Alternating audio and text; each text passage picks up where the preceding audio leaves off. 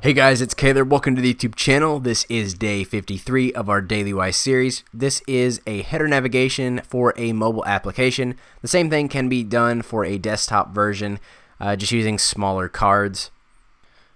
My idea was to use cards to distinguish each page and have icons at the top instead of titles, so you could swipe through and visually see what you're going to select before you do it, instead of just having a normal hamburger menu. For the design itself, I went with a very white spaced design.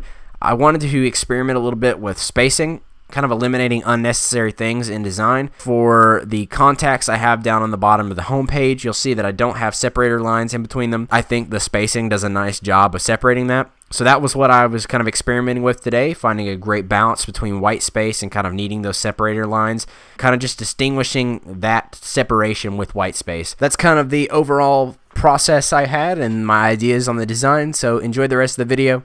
If you liked the video, make sure you give it a thumbs up, subscribe for more UI related content, and as always, have a great day, and I'll see you guys in the next one.